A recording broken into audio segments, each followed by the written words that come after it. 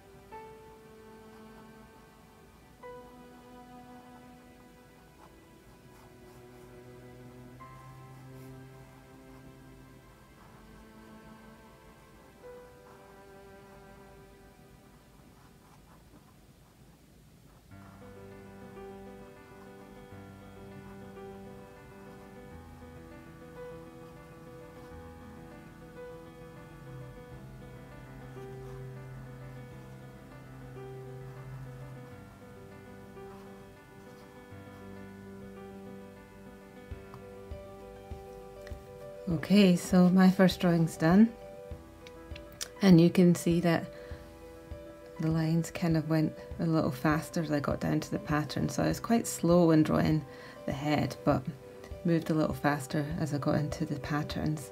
So I quite enjoyed the lines and making those jigsaw puzzles, so I might do that again with the next one. So if you're still drawing, then of course just hit the pause button, and then when you finish you can hit play again. And let's look at our next giraffe.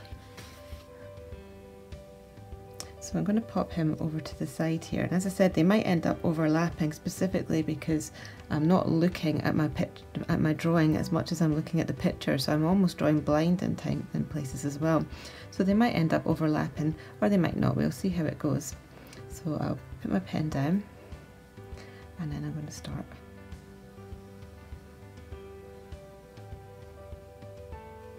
So let's not worry at all about how giraffe-like this is. Let's just enjoy the interesting shapes that we might see.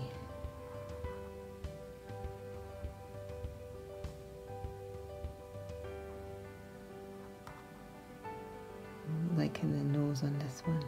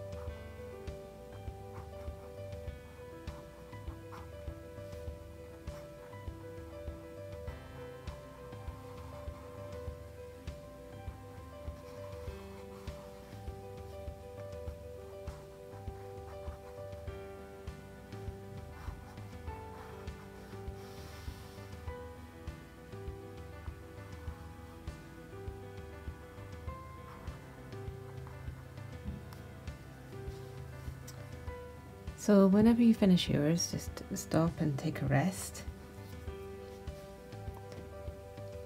And it takes quite a lot of concentration to keep your pen on the paper. Don't worry if you do lift it up, it's absolutely fine. No one will really mind at the end of the day. So I've got two quite wonky, quite funny looking giraffes here. So give your arm a little rest for a moment, and then we'll have a little look at the next one. Ah yes, I couldn't quite resist this little face. So I'm going to pop this one here, and then hopefully have a little bit of space for another one on the other side, but like I say, it doesn't matter if they overlap. So this one's going to be quite interesting because I really enjoyed putting all these shapes in, but with this one there's less of the shapes, so there's a bit more to do with the face. So whenever you're ready, you just off you go and draw yours, one continuous line to create the whole drawing.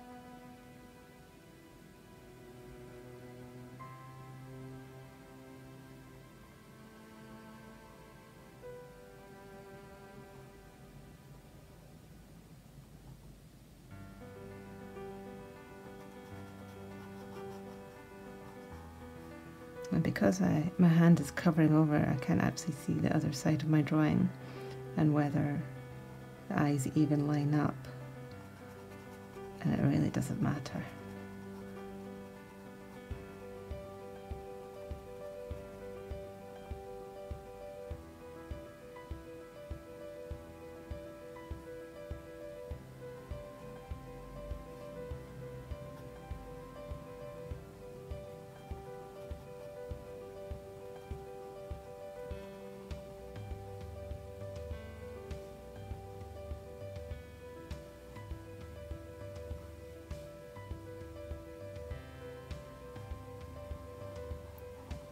I have some interesting alien looking shape at the moment. Let's see where I go next.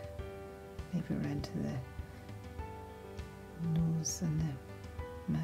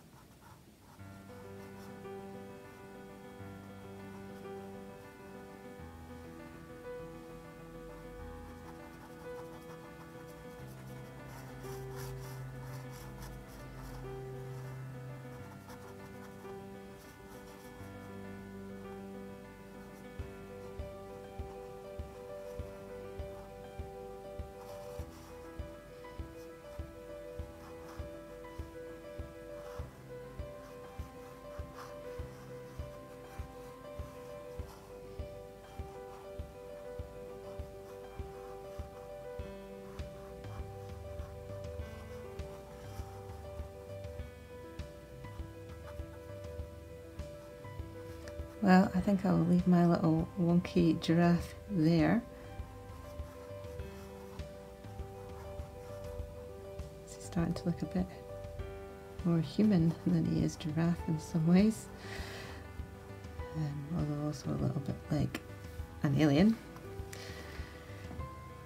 but he's kind of fun. So if you want to, let's have a go at one more.